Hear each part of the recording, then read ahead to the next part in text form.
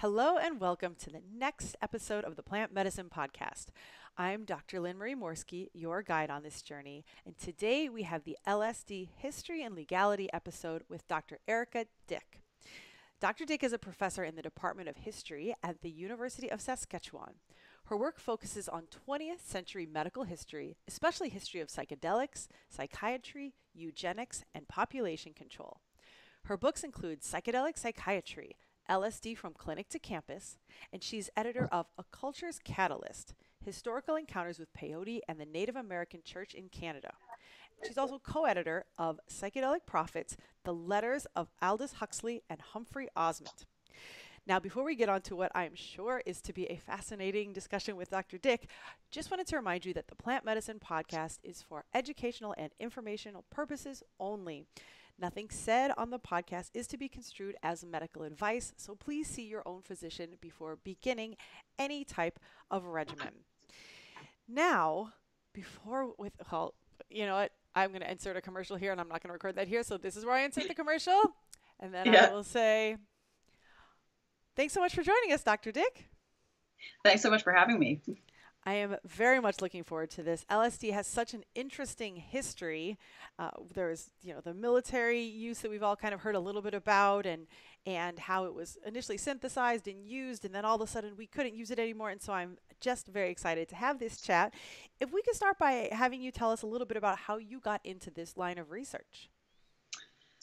Yeah, it's sort of not entirely interesting story. I was doing my doctoral research at McMaster University in Hamilton, Ontario, Canada, and I was really interested in the history of psychiatry. And what particularly drove me to this project was an interest in how Saskatchewan, so the place that I'm now living and the place where I grew up, how this province in Canada invested in the first public healthcare system in North America, and where LSD experiments fit into that. So why was this place the home to some of the largest and most internationally significant LSD experiments in the 1950s? Interesting. Okay. Well, now I just read off your bio with all these very cool books. So let's dive in. Can you talk a little bit about how LSD was first synthesized and its very early history? Yeah, so LSD is first synthesized in 1938 in Switzerland by an organic chemist named Albert Hofmann, but it wasn't experienced until April 1943. It was the first time that he spilled some on his hand and had the first experience. And some of this has been sort of memorialized in his own books, but other people have also riffed off of this history. You can hear maybe about his famous bicycle ride, where he talks about this, this liquid or this chemical had fallen onto his hand. And after about an hour, he was starting to feel a bit dizzy, a little bit nauseous. So he got on his bicycle and went home. And he felt that he'd been plunged into a Salvador Dali painting. He started having hallucinations, vivid colors. There were sensations that were changing around him. As he got home, he was worried that he may have actually permanently damaged his mind. He was quite concerned that he may have actually caused some kind of mental illness or breakdown. So he locked himself in a room and was worried about his children finding him like this. But of course, a few hours went by and he started to actually quite enjoy the experience and kind of sort of relaxed into it, if you will. And this plunged him into a really wonderful and colorful journey of self-discovery over the next many, many years as he became very, very much enthralled with what this strange chemical might offer. He was not a clinician. He was not able to give this to people as in a clinical trial, but Sandoz Pharmaceuticals, which employed him, made this drug available to researchers, and it triggered a whole host of research such that there were about 1,000 peer-reviewed publications in scientific and medical journals by the end of the 1950s. Wow. Now, how did it go from that point where, we've got the clinical use, and then the 60s comes along, and the use goes to much more recreational? What were some of the leading forces in that transformation? Yeah, so if it's all right to back up just for 1 second, some of the leading research that was going on, and the work that I look at in Saskatchewan began in 1951, and it goes for about a decade. And at that time, the research was really It was sort of under the radar in some respects, in the sense that it wasn't on the front pages of newspapers. We didn't talk about acid. The word psychedelic was coined by the psychiatrist in Saskatchewan in 1956, was the first time he introduced the word. So it's very early days as they're trying to figure out what these chemicals do or what these psychoactive experiences are teaching us, if anything, who should take them, what the doses should be. They're working out a lot of those kinds of things. It's the correspondence between Humphrey Osmond, who was a British-trained psychiatrist working in Saskatchewan, and Aldous Huxley, who was already a well-known author at this point, who was living in Los Angeles. It's their correspondence that leads to the word psychedelic. To fall in hell or soar angelic, you'll need a pinch of psychedelic. And that was the first time they wrote that in letters back and forth to one another. Humphrey Osmond wrote it first. And it was introduced in the New York Academy of Sciences meeting in 1957. So it very much had a clinical connotation to it initially, and that, of course, transformed very, very significantly over the next decade. So the early research that they were doing, at least the research in Saskatchewan, which gets picked up in a variety of other places throughout North America, they concentrated on two things in particular. One was to create a model psychosis. So that was the idea that by taking LSD, you could understand what it was like to have schizophrenia. You could understand psychosis from the inside, not just as a theoretical concept or not something that you witness or observe through other people, patients usually. And Humphrey Osmond was really convinced that his schizophrenic patients were amongst the most marginalized people anywhere, that they had such difficulty expressing their feelings and their thoughts that people tended to write them off entirely or assume that whatever they were saying had no logic to it. He said by having these experiences and experiencing what it was like to have difficulty communicating a hallucination or to not know whether to trust a delusion or hallucination and to not sort of your whole sense of your environment or what's real and what's not is tampered with. He said this was an incredibly valuable experience. He suggested then that psychiatrists, psychologists, social workers, and nurses should be taking this drug to generate a kind of chemically inspired empathy. So not as a treatment really, but as a device for better caring and more appropriate care for people with psychosis, which I think is a pretty noble idea. And it really flies in the face of the kinds of modern healthcare options we have today, where you can't imagine your physician taking a drug with you in order to understand your whatever. Yeah, absolutely not. The second piece of it was they started very quickly moving from the model psychosis into alcoholism treatment. We might think of it more broadly as addictions treatment, but really the focus in the 1950s was on alcohol or problem drinking. And the idea was that by taking LSD and sometimes mescaline, which also came into the family of psychedelics, by taking these drugs, you could simulate the experience of hitting rock bottom or change someone's perspective sufficiently that they could start to seek help and appreciate the kind of help they were receiving rather than rejecting it. And it actually really matches with some of the literature and some of the discussions that came out of Alcoholics Anonymous as well. So Alcoholics Anonymous, of course, wanted everyone to be abstinent, and they didn't want people taking LSD or any kind of drug to help them on the road to sobriety. But this was kind of different because it was a one interaction, so one hit of LSD.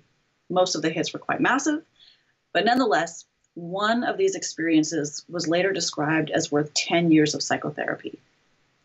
And for some people, that experience of having a psychedelic moment, if you will, or psychedelic trip, I mean, these are more modern words that we associate with it, it also helped people to just see themselves differently, to generate some perspective on the way that they had been behaving, whether it was a reaction to trauma or a desire to fit in or all sorts of other kinds of insecurities that were often driving the drinking. So it wasn't just a focus on the drinking itself. Many people also had what they described as spiritual experiences. And this was something that got a lot of people very interested in. How could this chemical create a sort of God molecule, is what one author calls it? How does spirituality fit into the healing enterprise? Which now, if we fast forward to the 1960s, so this research went on for about 10 years. Lots of units were picking it up throughout the United States and England, throughout much of Europe. And there was a lot of momentum. Some of the addictions facilities were suggesting that psychedelics had the greatest impact on reversing addictions or in helping people transition into a different kind of lifestyle. So it's hard to sometimes call it a cure. But there were certainly people who described their lives as much improved. Some research units even had 90% much improved category over the course of 2 years. So 2 years since a single hit, and they felt that people had returned to work. They sometimes fixed their family relations, so got back together with their wives. These were almost all men in the study. But their lives were appreciably improved according to them. Beginning in the 1960s, some of the research starts to kind of leak into other places. So there are research units who are trying new techniques, and some of the ethical protocols might have been even a little bit more relaxed. Although if you imagine that one of the protocols is taking the drug yourself as a researcher, it's not a far cry to imagine this going off the rails a little bit.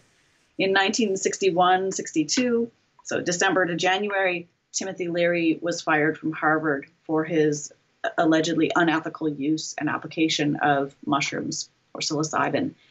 And there's a dramatic change from throughout the 1950s, where people are talking about LSD mostly in scientific circles or in medical circles. It's not really in the popular press. And after Leary leaves his position at Harvard, not by choice, he gets involved in a whole variety of very colorful antics. And he's I've described him as sort of a self-appointed cultural guru. And he makes it his raison d'etre, if you will, to be on the front page and to suggest that actually everyone should take LSD. Perhaps we should put it into water supplies. Newspaper reports start moving stories from LSD from the science column or the health column into the front page. And over the course of the 1960s, beginning in about 1965, 66, we see a dramatic shift in articles coming onto the front page. They're coming under police stories. They're talking about abuse. They're talking about suicide and murder that may or may not have been associated with LSD. But you start to see this connection really forging strongly. And it coincides with a dramatic rise in what we now know is black market LSD or black market acid. So the researchers kind of lose, the genie's out of the bottle, if you will, or they lose control over how to maintain physical control over these substances, but also the circumstances by which people are taking these drugs is no longer confined to a medical or health setting, and things really, really change dramatically. And I'll say one last thing on that before I let you ask another question. Sandoz Pharmaceutical Company, of course, was very concerned about the reputation both of the company but also of their particular drug, which they still were the sole proprietor for. And they started doing investigations on campuses, primarily in California, looking at the kinds of drugs that were being sold as acid. What they found was that there were dozens. In fact, I think one report suggested there were at least 62 other kinds of things that were being sold as acid that were not LSD. Wow. So they may cause hallucinations or they may cause all sorts of side effects, but they didn't even know what people were taking. And they were worried that they were going to be blamed for wreaking havoc on a generation, if you will. And they withdrew their supplies at that time. And you start to see convictions go up quite dramatically. And this puts a lot of pressure on researchers, of course, to take sides in this really melee. Yeah, and what were so at this time it's still not illegal, correct? The time It's we were still, talking about? by 1962, there's a lot of concern about who has access to these drugs, and they start to both in the United States and in Canada. There are restrictions placed on who can get legal access, so it has to go through a medical research unit. It's interesting to see sometimes there are people I know now, we can see this historically, who fake their credentials in order to get copies of this. But there are also people who learn how to make LSD and start providing other kinds of supplies. So that's where we start to see this black market. Some of it is D-lysergic acid diethylamide. It meets that chemical quality, but it is not coming from Sandoz. And so you got a real kind of flooding of the market. People are also taking a lot of other drugs that are on the market at this time too. So it's difficult to tease apart whether people are taking acid or whether they're taking speed with a little bit of acid and maybe a bit of marijuana later in the day. And the reactions there produce a very different effect. Yeah, absolutely. So this is, now we're pre-scheduling, we're pre-DEA scheduling, but it's at a place where it is like prescription only, essentially, or through research only. Yeah. Okay. Yeah, and it's not something you take home. Gotcha. These are all done in clinical settings, at least the legal ones, yes. Gotcha. Now, somewhere in there is the famed military experiments. Can you talk a little bit about those? Yeah, so a few historians and journalists have written about the military experiments rather that were done primarily in the United States, but we know now that there were some of these things going on in other places as well. And of course, those records have been restricted, some of them have been destroyed. So there are pieces of the story that have come to light now, and I'm sure that there's much more of the story that may never come to light. What we know about them primarily comes from John Mark's work on the search for the Manchurian Candidate, where he found a box of records that were supposed to be destroyed, but they weren't by some fluke or mistake. And inside, he discovered a whole variety of CIA operatives that were specifically designed to test LSD on unwitting soldiers or unwitting spies. And the logic here, so this was in the late 1940s, and it's before we start to see the medical research really take off. There are bits and pieces of it, but it doesn't really sort of galvanize into a medical movement, if you will, until a few years later. The military experiments are kind of interesting. If we think of them just as LSD, you imagine it's a Cold War, so there's real concern, heightened concern about spies, and how are you going to identify who's a spy, and what will you do if you encounter a spy? And so the idea was that they could use LSD as a truth serum, that somehow by dosing people, they would be, they would succumb to the truth, and they would need to reveal their true identity. They did not just test LSD. They tested marijuana. They tested different kinds of alcohol. They tested different doses, different quantities. LSD, it didn't work. It did not reveal an inner truth. Many people felt that it was revealing a kind of truth, but not in the spirit of the Cold War espionage, the work that was going on. Much of that was abandoned, but it already had sort of titillated users or attracted a following such that people started looking for LSD, and there are stories, quite dramatic stories, of CIA holiday parties where people had spiked the punch, and this is where the famous story comes, where one of the officers ends up committing suicide. Now, there are other stories suggesting that he may have committed suicide even without a spiked punch, but some of the truth of that may be lost to history. Interesting. Okay. So thank you for covering that. We've gone through the 40s and the 50s, and now we're in the 60s. And thanks to Timothy Leary and some other people, there's significantly wider spread use. Like you said, some of it not necessarily LSD, but we've got LSD out there. What happens between then and when it becomes criminalized in, I believe, the early 70s?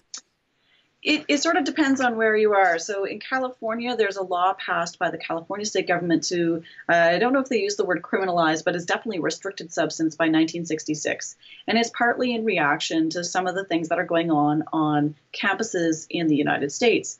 Now, cynical historians like myself have suggested that, this may have actually not had very much to do with LSD or acid, or even for that matter, marijuana or dope or anything.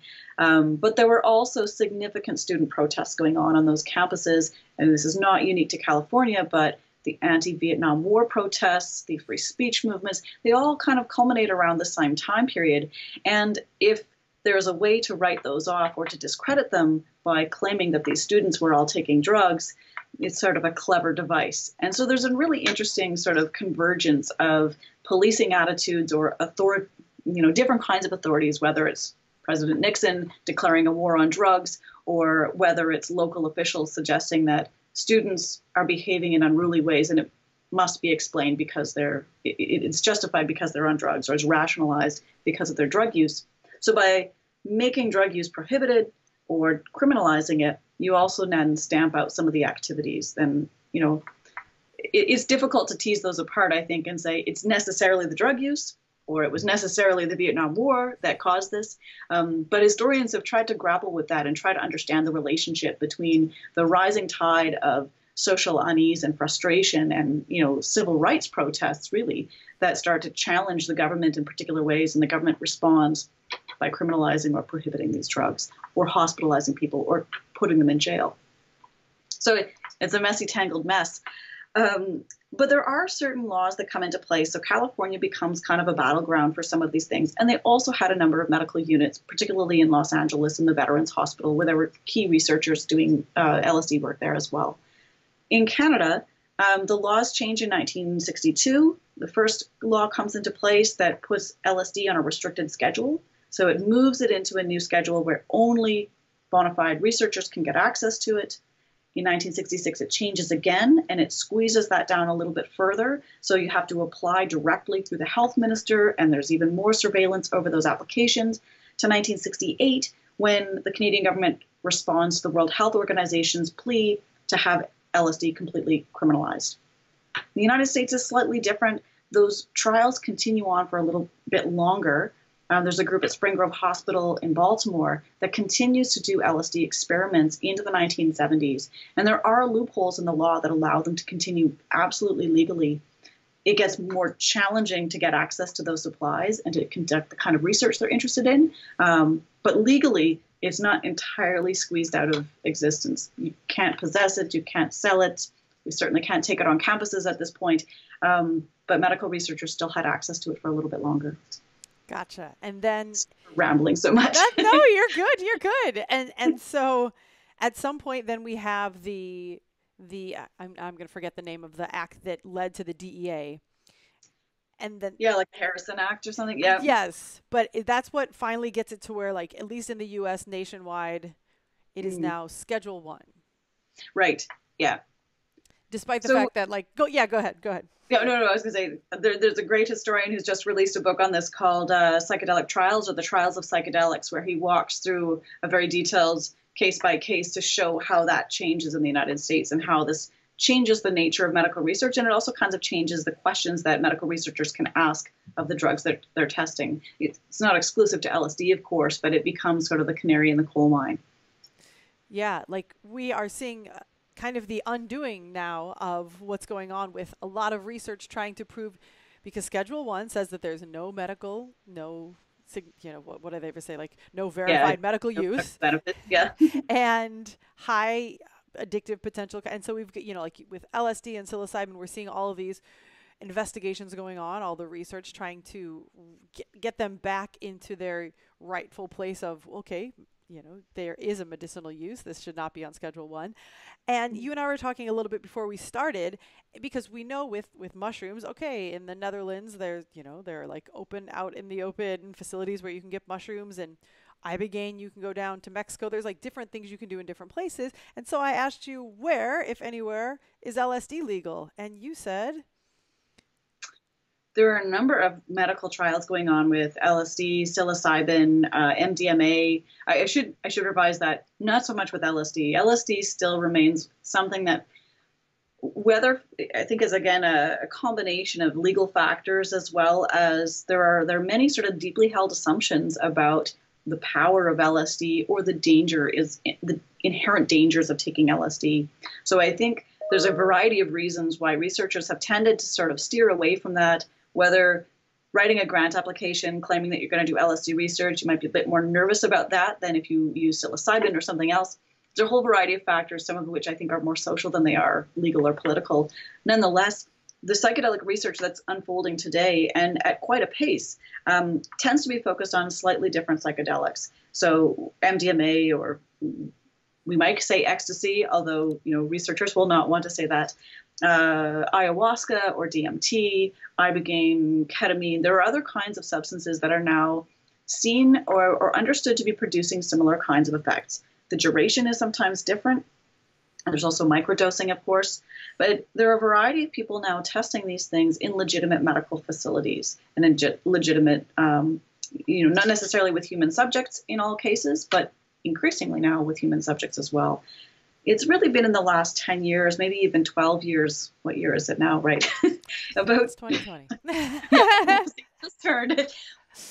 Yeah, it's probably been about 12 years where we've started to see things shifting. And it's remarkable. I mean, I finished my research on this about 2007 and thought, as a good historian, that's the end of things and it's history. And things have really changed in the last decade. There are more questions being asked, and there's a return to questions around whether or not Schedule 1 is, in fact, the appropriate place for these, as you alluded to, that maybe there are medical benefits that have been overlooked, and questions about addiction have been really, really thrown up in the air.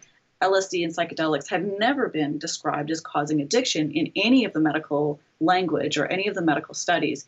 They have certainly been described as addictive by non-medical studies, but people who were doing the research found that this was not the case. In fact, many of the trials, I would say the vast majority of them, found that a single interaction was what was required. So these weren't even the kinds of drugs that, I want to just back up for just one moment and say, at the time that LSD started coming into the medical community with more regularity, I suppose, in the 1950s, this decade was also the period where the most psychopharmaceuticals entered the marketplace. So at the same time that LSD is being tested, and we might think of it as being kind of strange or radical or different, there were other kinds of pharmaceuticals and psychopharmaceuticals in particular really pouring into the market, and they operate in a very different way. Physicians were not necessarily taking antipsychotic medications or antidepressant medications in order to understand their patients, and patients were being brought into a system where they are expected to take a drug for the rest of their lives. It's an absolutely different economic model, and it's a very different model for thinking about things like resurrecting independence or patient autonomy or personal autonomy. You may not even think of a person as a patient in this context, whereas LSD, the whole interaction was designed to give that person the kind of power or insight that they needed to go on their own healing journey. It's a very different model and a very different philosophy, and I believe that some of that philosophy also clashed with a growing pharmaceutical industry that had a vested interest in making sure that they could patent and sell as many pharmaceuticals to people who would take them every day. Yeah, that's a very valid point. What did you say? Not a single dose. I'm not even a cynic at all. Not at all. I appreciate that point of view because that's a great paradigm for us to look at, is like these two things were happening in parallel, and one of them clearly had a profit motive or a profit structure that would keep giving, and LSD did not. That the one and done is not great for longevity. Precisely. And I think what we're seeing now too, so if we imagine in the 1950s, all of these things are happening in tandem, as you say, and now in 2020, it's a great year for hindsight. If we reflect on these things, we can also see that those other pharmaceutical interventions have not produced cures. We don't actually see a reduction in the number of people suffering from mental illness. We, in fact, see a dramatic rise. And we see pharmaceutical companies that have really benefited financially, and they are politically powerful, more so, much, much more so than they were 70 years ago. So I think it's an interesting moment to pause and reflect on what does it mean to stamp out a particular philosophy or mode for understanding health and healing that may not be for everyone. I don't want to suggest that, if only everybody had this, we'd all live wonderful lives. I don't think that's the case. But I do think that by blocking a particular way of interacting with our own health and our own understanding of what we need to heal, it really changes and creates a dependence on a particular kind of economic model that I don't think has been beneficial for people with mental illness. Yeah, I appreciate that input, that insight there, because that's definitely going forward. We have to look at what's being done for profit and what's actually going to benefit the patient. And right. Yeah, and I hope that is taken into consideration as all these psychedelic chats move forward. Yeah. So to clarify, though, outside of these studies that are being done, LSD is legal nowhere. Correct. There is no, okay. As far as I know. As far as we know, there is nowhere that LSD is legal. So note to everybody listening, outside of, yes, keeping this on the very clear terms, nowhere is LSD legal. Because you see like, microdosing LSD everywhere as if it's like somehow quasi-legal. It doesn't matter what the dose is, still not legal at this point. But like you said, the first step to getting something into a legal framework where it can be used as a medicine is to undergo these trials that are starting to pop up little by little. Absolutely. It was very exciting, I think, for those of us who've been watching these stories. And, as a historian, I'm, again, sort of reflecting on this, and I am not a clinical researcher. I am not engaged in any clinical trials. So I don't have insight into that other than what anybody can gain access to through the public record. What's really interesting is to start to see changes on the landscape. For example, I think it was about 6 or 7 months ago, there's a new research unit at Johns Hopkins University that is now devoted specifically to psychedelic research. And that came with a $17 million donation. It's very interesting to see that that can happen in today's day and age. And I can't imagine that happening even 15 years ago.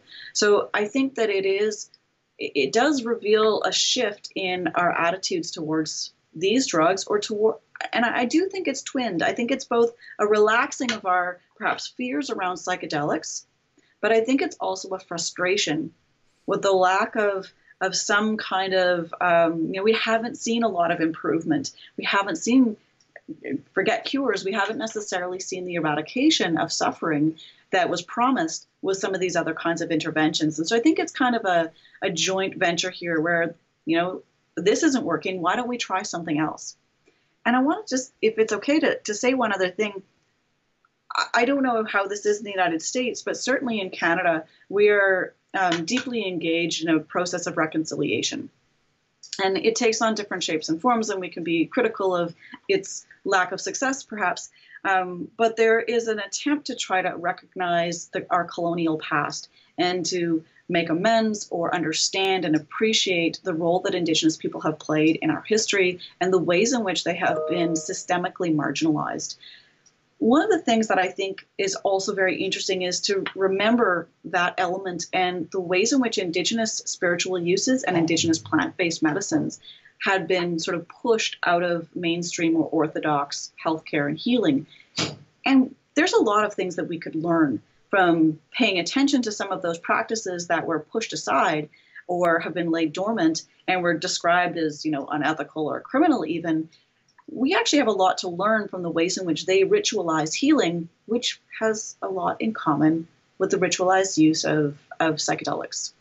We see this especially in the Brazilian rainforest when we see the ayahuasca trials that are going on in the ayahuasca ceremonies, and we also see the abuse that can cause if people are kind of ayahuasca tourists as opposed to participating fully in an appreciation of the interaction between plants and human bodies. But I think that this is also a moment where there is a desire to try to think about those colonial tensions that have shaped our history, and that might be another feature that will help us to maybe reconcile or at least appreciate a different kind of relationship going forward. And I mean, Australia is on fire right now. We know that climate change concerns are also they're running throughout these conversations as well. And I think these actually are kind of conjoined issues. If we think about the relationship with plants and the relationship with the planet, there's a lot of energy and focus on that now. And I think these things come together in ways that are not just about a clinical trial going on at Johns Hopkins, but really are integral to the ways in which we're thinking about the future. Yes. Thank you very much for adding that. No, I appreciate that. Like I'm on a soapbox. You have it. The soapbox is yours. We have upcoming episodes with the people from Chacruna, who you may have heard of, who are very vested in maintaining and restoring some of those ancestral and tribal and indigenous wisdom practices back with the current the current goings on in psychedelia. And then also, if anybody is new to the podcast, and this is one of the first episodes you're hearing, scroll back on up to the psilocybin episodes, because we have Dr. Albert Garcia Romeo from the Johns Hopkins Center for Psychedelic and Consciousness Research talking about what they're doing there. So thank you for the segue. Dr. Dyck, where can people find your work? Thank you so much for sharing everything you've shared. And I'm sure people, especially we just talked about LSD, but you've got the I think, like you said, it was peyote, right? The other book yes. And so if people are interested to read more, can they find these on Amazon? Absolutely. All of this stuff is on Amazon, or contact me directly and I can figure out the Canadian laws. I love it. Very generous. Thank you so much. I really appreciate you joining us today. Thanks so much for having me. It's been a pleasure. Absolutely. All right. For everybody else out there, until next time.